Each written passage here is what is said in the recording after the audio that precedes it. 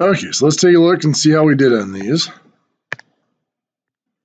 The first one, we got 456 square inches. We'll put that over 1.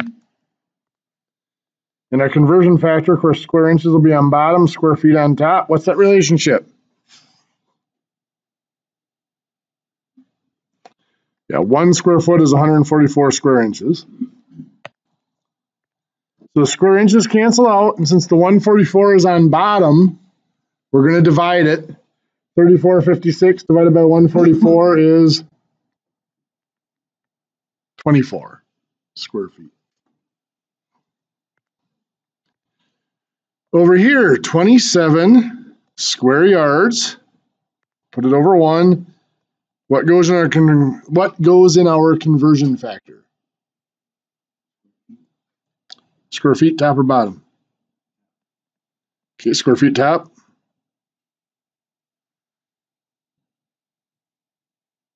What else?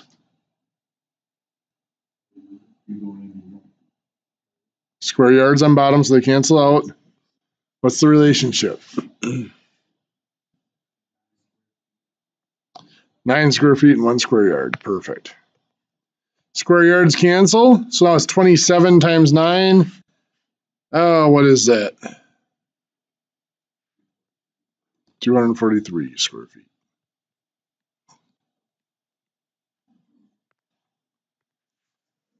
$12 square feet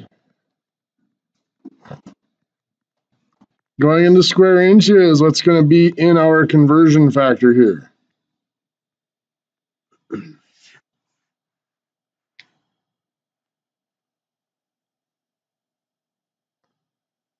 Well, the easy one is always the unit that goes on bottom here. What goes down here?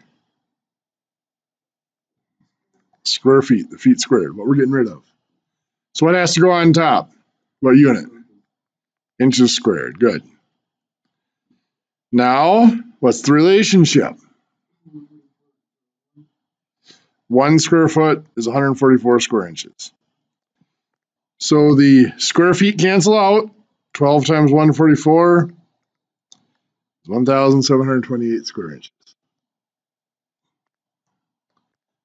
And then the one that you guys are falling in love with,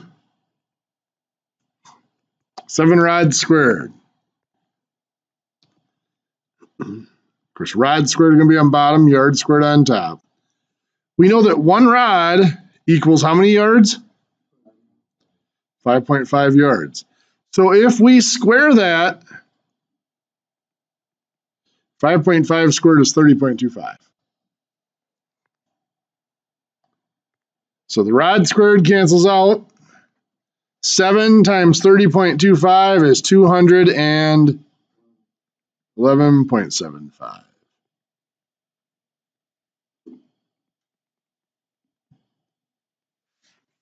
What do you think?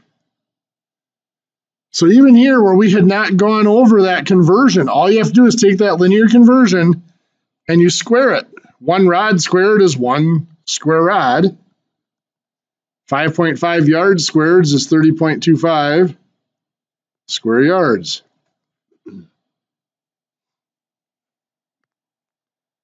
Okay, the last one down here, convert to acres. Now I did it as 40 yards and 90 yards. We did not talk about how many yards are in an acre, did we? How many square yards? We talked about 1 acre is 43,560 square feet, didn't we? But shouldn't stop us. We can either change these into feet, so 120 feet and 270 feet, and multiply them out that way and convert. But that would be the easy way. If you guys did that, that's fine. I'm going to do it the hard way.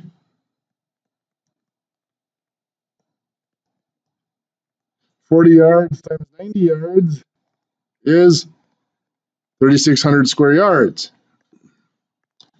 And I'm going to change my conversion factor. 43,560 square feet is 1 acre.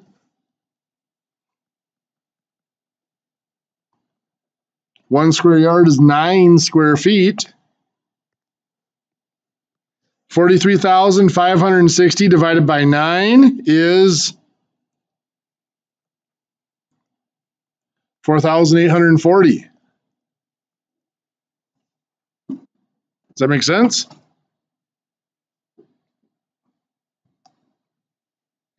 So then back over here, got 3,600 square yards. Square yards on bottom. 4,840 square yards are in 1 acre. Square yards cancel out. This is going to be 3,600 divided by 4,840.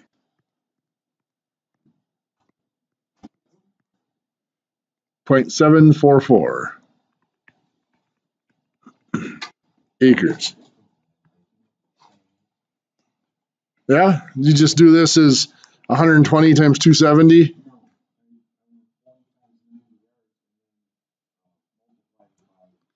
Oh, converted this times 9 to make it into square feet, and yep, that works too. There's a lot of different ways you get around it.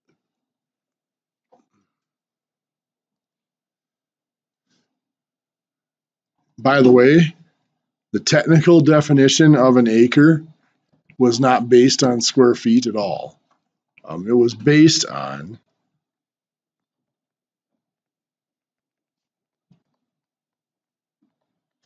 1 acre is 160 square rods. Yes.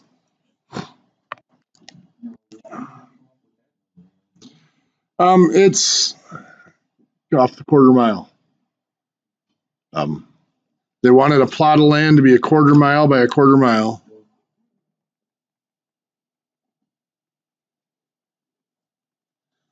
And I do not know why they decided that that should be 40 acres. No idea. But I do know that an acre has never been a square.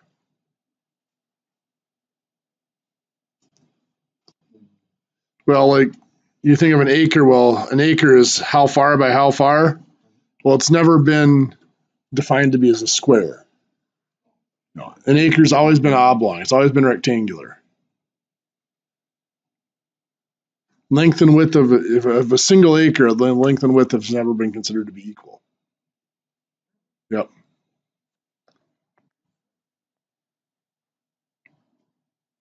Which I don't know why, but for some reason, land was always considered to be rectangular rather than square.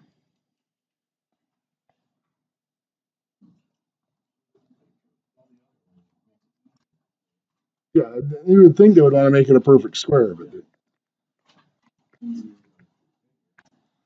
yeah. So, in the metric system, when we do conversions, remember this goes off that little chart.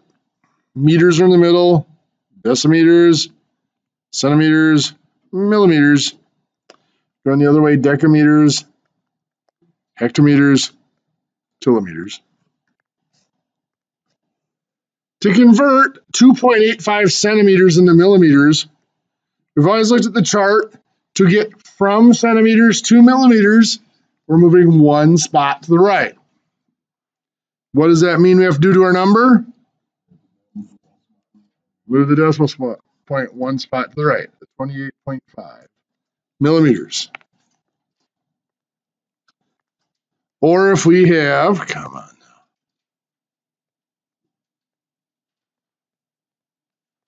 3,700 centimeters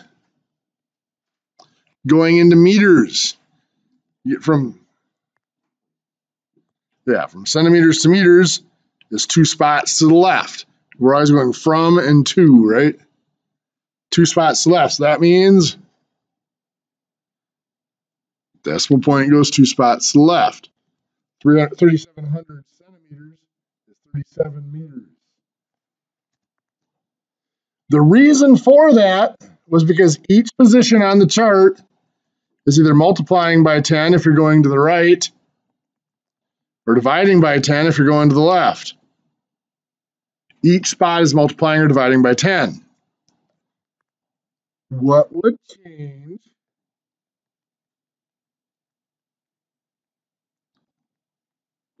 if we did that. Well, our conversions in the standard system, what did we do to those conversion factors? 1 foot equals 12 inches. How did we find what 1 square foot equals? 12 times 12, or 12 squared, right? Is 144 square inches. So down here, if 1 centimeter is 10 millimeters, 1 square centimeter would be 10 times 10, or 10 squared, which is 100 square millimeters. So each position, when it's squared, each position on the chart is multiplying by 10, or multiplying by 100, or dividing by 100, depending on which direction you're moving. When you multiply or divide by 100, what does it do to your decimal point? It moves it 2 spots, exactly. So now every spot on this chart is not 1 decimal place, but 2 decimal places, if the units are squared. So from centimeters to millimeters is 1 spot on the chart, but since it's squared, the decimal point has to go 2 spots, double that. That's 285. If this were 3,700 square centimeters, going into square meters, it's still 2 spots on the chart to the left, but since it's squared, we double it. Yes, it's two decimal places for every spot on the chart.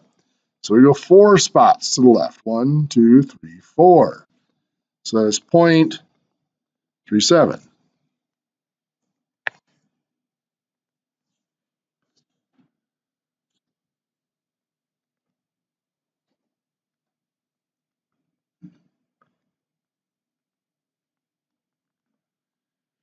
So if I have 7,900 millimeters squared, I'm going to centimeters squared. From millimeters to centimeters is 1 spot to the left on the chart. The decimal point then has to move 2 spots to the left. 2 spots for every spot on the chart, because again, it's squared. So 1, 2 makes it 79 square centimeters. Or we might have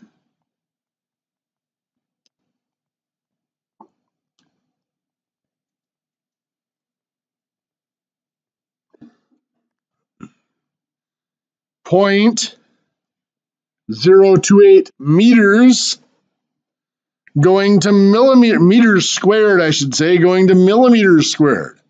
On the chart, from meters to millimeters is 3 spots to the right. The decimal point has to go 2 for each spot. So double that would be 6 spots to the right. 1, 2, 3. We got to add zeros. 4, 5, 6. That's 28,000 millimeters squared.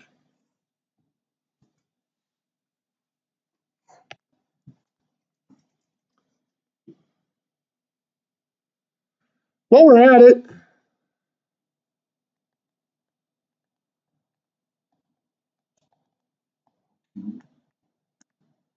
what do you think this would do? Yeah, 10 cubed, 10 times 10 times 10 is 1,000. When you multiply anything by 1,000, it moves the decimal point 3 spots. So now every spot on the chart is multiplying or dividing by 1,000 or moving the decimal point 3 spots when it's cubed. So centimeters to millimeters is 1 spot to the right. The decimal point has to go 3. You got to fill in the zeros. It's 2,700 millimeters.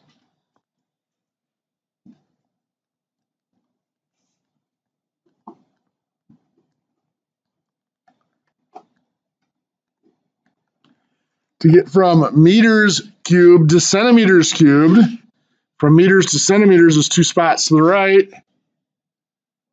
We got to go 2 times 3, right? Which would be 6. 1, 2, 3, 4, 5, 6. That's 8,300 centimeters cubed. We will talk a little bit more about these volume units, the cubic units, a conversion later, but I figured while we were at it, it was good to show you. So in your notes, I want you to convert for me. I'll leave the chart here for you to work off of.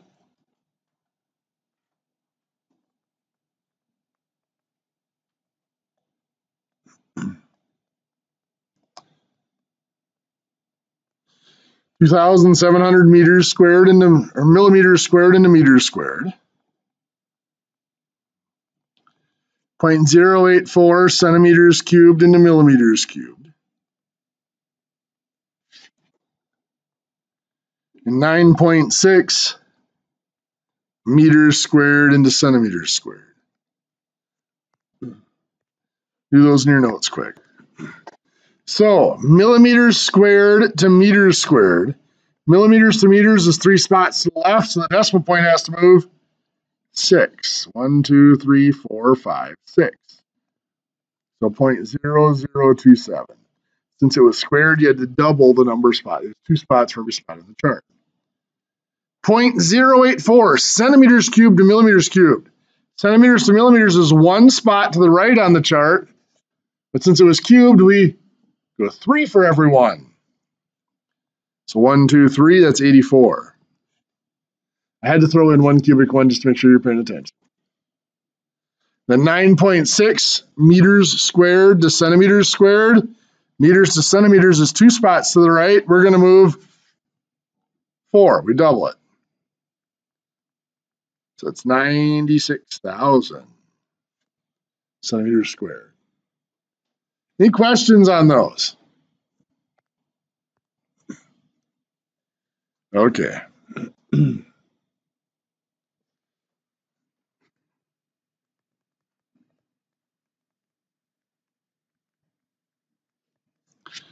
We have already talked about the formula.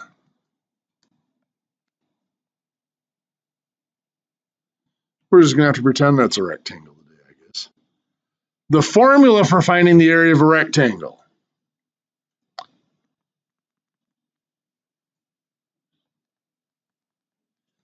Now, if I have 27 inches by 10 inches, the formula is area equals length times width. And realistically, we always think of the length as being the longer of the 2 dimensions, but it doesn't have to be. But we'll go 27 inches times 10 inches. Now remember, when we multiply counts. 27 times 10 is 270, but we also multiply the names. Inches times inches is square inches. That's why we have that squared unit for area. What's really happening there, if we derive that whole idea of area just a little bit, everything in geometry starts out from that basic concept there. A little dot. It's called a point. It is simply a location.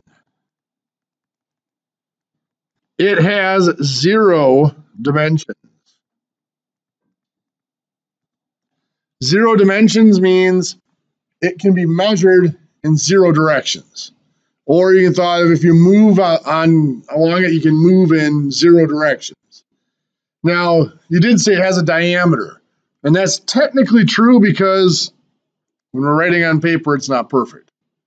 But ideally, a point is infinitesimally small. Yeah, it has no area at all.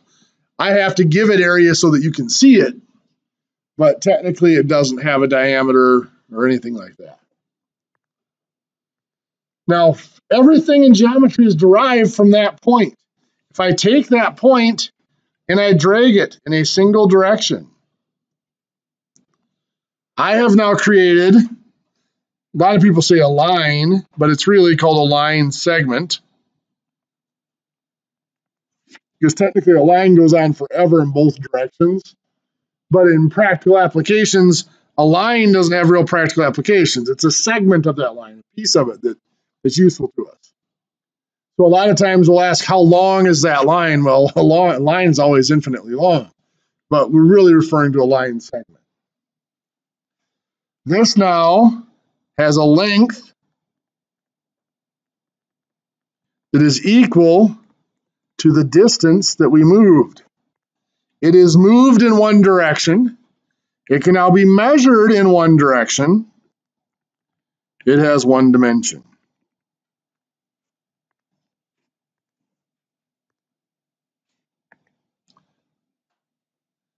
If I take that line segment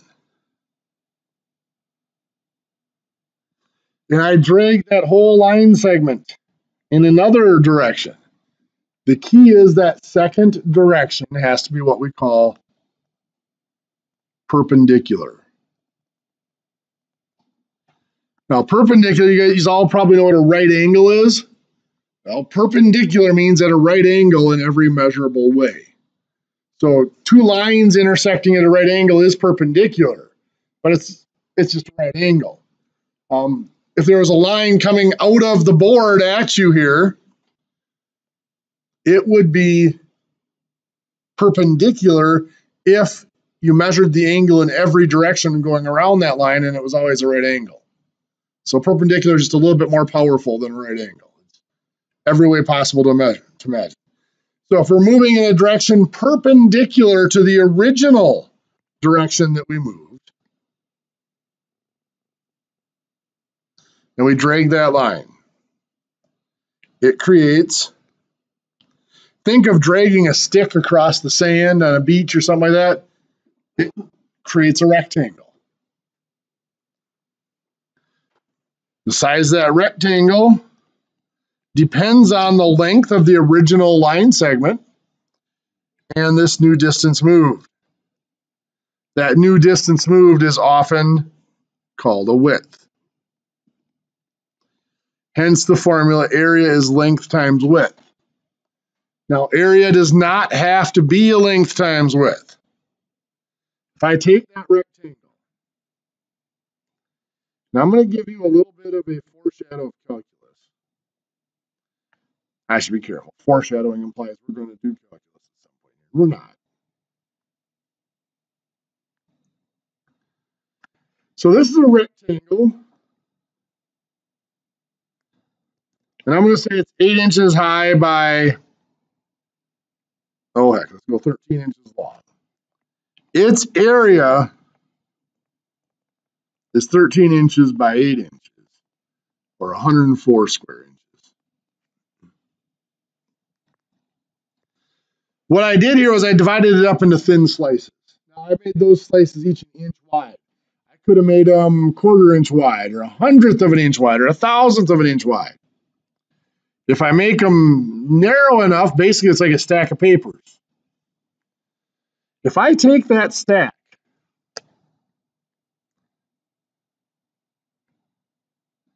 and I give it a little push here,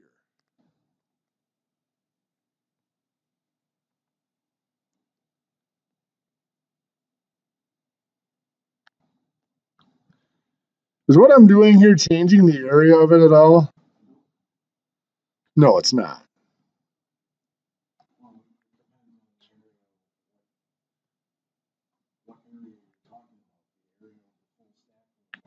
The total area of this side, yeah. What we're seeing, this total area of what's facing us hasn't changed. I've just slid parts of it over, right?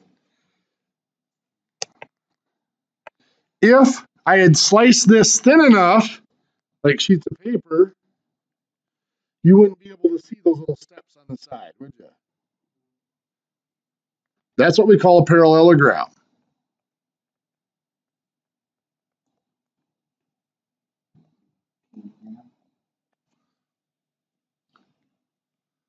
A parallelogram just has opposite sides that are parallel. But the rectangle is a parallelogram with right angles. But this parallelogram, now this length here is no longer 8. It's this that's still 8, isn't it? This is still 13 inches. The area of that is still 13 inches by 8 inches, or 104 inches squared, or square inches. But you'll notice it has to be measured this way, not this way. The reason is those two dimensions are perpendicular. Calculating an area requires perpendicular dimensions. Make sense? In fact, it doesn't matter how I disarrange those little rectangles. I can push some off to the side like this.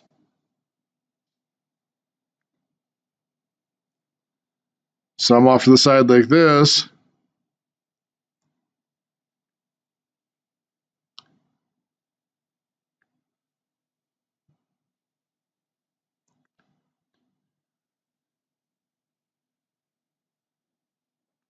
And what I've basically created here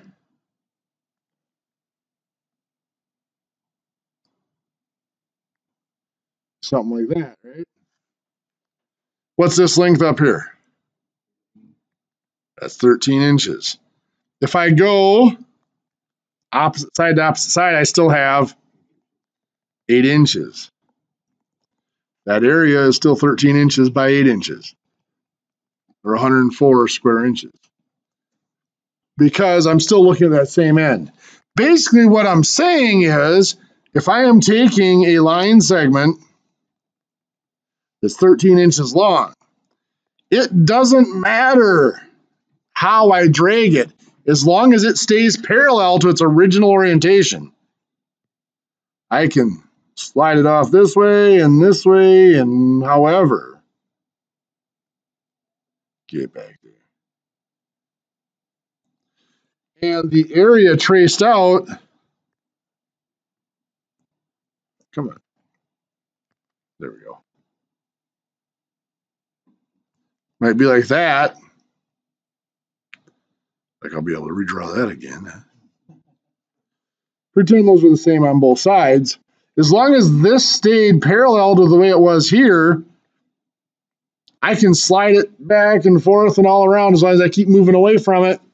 And as long as this is 8 inches, the area of that is still going to be 104, 13 times 8. So we've always thought of areas being just rectangles, but it isn't necessarily. It's a length times a distance that it's been dragged through the sand, or however you want to think about it. Well then, what about other shapes?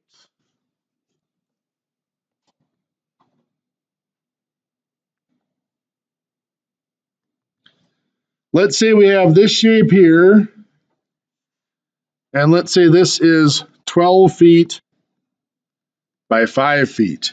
What's its area? How am I going to find its area? 12 feet times 5 feet.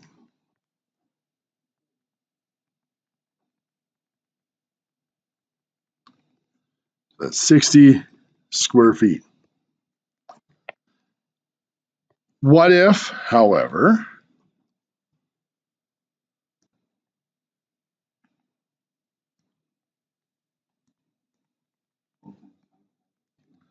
yeah, I could take that, it should sit in here and be exactly half of that. So its area is 12 feet times 5 feet. That's the area of the related rectangle divided by 2. So that's only going to be 30 square feet. The only area that is truly defined in geometry is the area of a rectangle. Everything else that we do is going to be based off of a rectangle. So a triangle is based as half of a rectangle. Now this was a right triangle, so it's really easy to see that that right triangle sits in as half of that rectangle. If it's not a right triangle, and of course, what we're multiplying is the two sides of the triangle that form the right angle. We always have to have two dimensions that are perpendicular.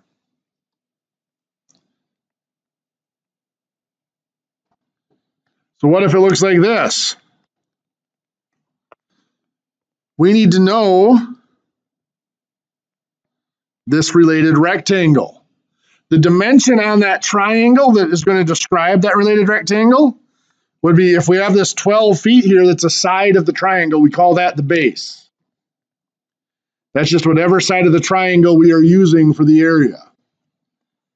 And then the vertex, the corner of that triangle that is not part of the base, the furthest away from the base. We connect that to the base on a perpendicular. If that is 5 feet, that would make this triangle or rectangle 12 by 5. Is that triangle still half of the rectangle? Yes. If I look at it, I can do it in two pieces. Is the triangle half of that part of the rectangle? Yep. Is it half of this part of the rectangle? Yeah. So it's half of the whole rectangle.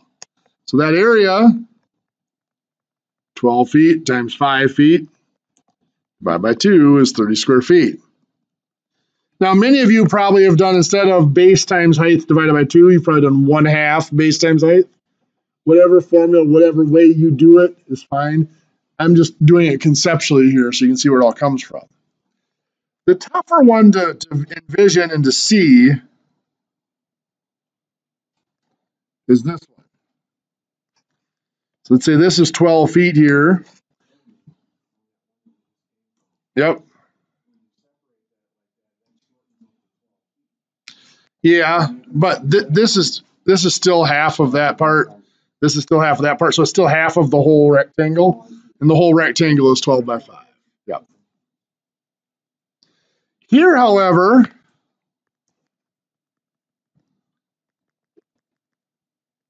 if this piece here is 5 feet, that 5 by 12 rectangle would be right here. It's a little more difficult to see that triangle is half of that rectangle here.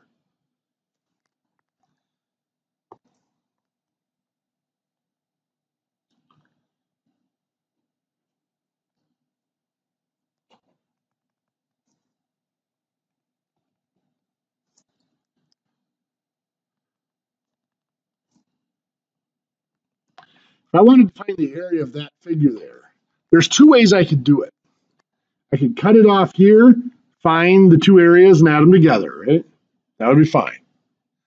That's basically what I did up here, is I cut it here and I looked at the two areas and I realized this area and this area still add up to half the rectangle. Or I could expand it out to make a big rectangle and subtract out that missing piece, right?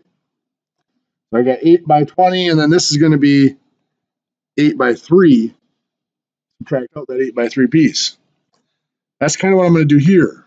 I'm going to look at, and this might be a little confusing. I'll warn you. When a math teacher says this might be a little confusing, brace yourself. There's a big rectangle there, right?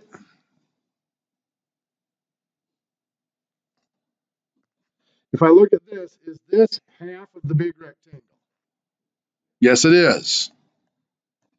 But I want to subtract out this rectangle here. Well, if I look at what I'm subtracting out, is this piece that's missing from the triangle half of that rectangle that I'm subtracting out? Yes. So the triangle truly is half of this related rectangle. Again, that explanation may not be horribly clear without getting into some little bit more advanced stuff than I want to right now. There's not really a more precise way of explaining it. But the area of this triangle here is still 12 feet times, now 5 feet is the height of that related rectangle. It's not really a dimension on the triangle, but it's the height of that related rectangle. 12 feet times 5 feet divided by 2, or 30 square feet. And there are, of course, other shapes we can deal with. We can deal with trapezoids. A trapezoid is four-sided, just like a rectangle, only in a rectangle, both pairs of opposite sides are parallel. In a trapezoid, only one pair of opposite sides are parallel. These two sides are parallel in this case. The two, what? We'll get there, just hold on. The two sides that are parallel are defined to be bases. So I'm going to call this base little b because it's the small one. I'm going to call this base big B because it's the larger one. There's a distance between them that's referred to as the height. That height is kind of just a misnomer because the height can sometimes go side to side if it's the two sides that are parallel rather than the top and bottom that are parallel. Now remember, we said the only area that is defined is the area of a rectangle. So to turn this into a rectangle, we go halfway down the side. We're going to cut this off at a right angle, and we're going to flip that up and fill that in. We're going to do the same on the other side. We're going to cut that off, cut that little, just square it up, take that little rectangle, flip it up, and that'll fit right in there perfectly. We have now turned this into a rectangle. The height of our rectangle is still just the height of that trapezoid. It's the length of the rectangle that's changed. But that length is between little b and big B. In fact, it's exactly between little b and big B. It's the average of the two. Add them together, divide by 2. So the area of this trapezoid is still like a rectangle, length times width. Only the length is the average of the bases, and the width, of course, is the height. So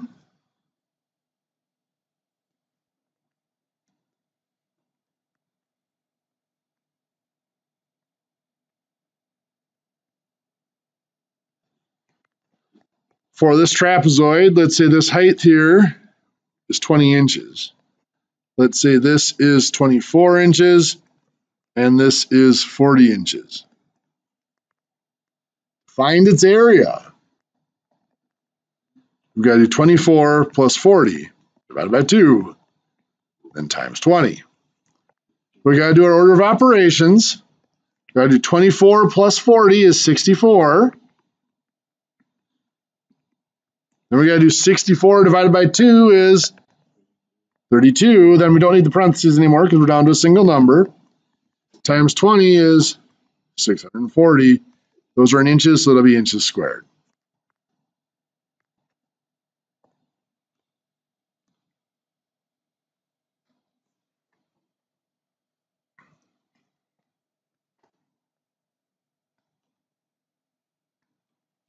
In fact, I'm going to do this a little bit.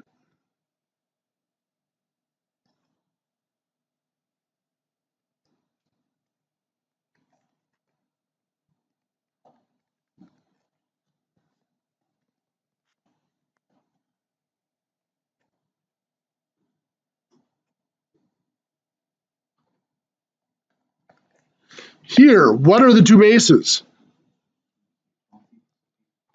12 and the 68, yes, because they're parallel. So the area is going to be the 12 and the 68 that we average together, times, now I said the height is kind of a misnomer because it's not always up and down. Our bases are the two sides. The order of operations, 12 plus 68 is 80. So 80 divided by 2 is 40. Times 50 is 2,000. That's feet squared.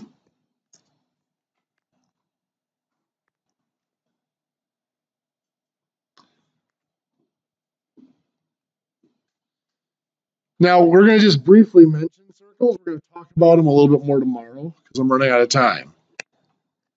What is the area of a circle? What's the formula? Pi times radius squared. So if this is 5 feet, the area is pi times 5 feet squared. Comes out to about 78.5 square feet. Tomorrow we'll go over where that formula came from and why it's valid. Also tomorrow we'll talk about PSI, pounds per square inch. We're going to start dealing with areas. We'll look at that more tomorrow. For now, you guys in your little books, Unit 30 deals with this. When you see anything on PSI or Pascals or anything like that, just skip over it. We'll go over that quick tomorrow and you'll be able to finish it up. Okay, you guys have a good one.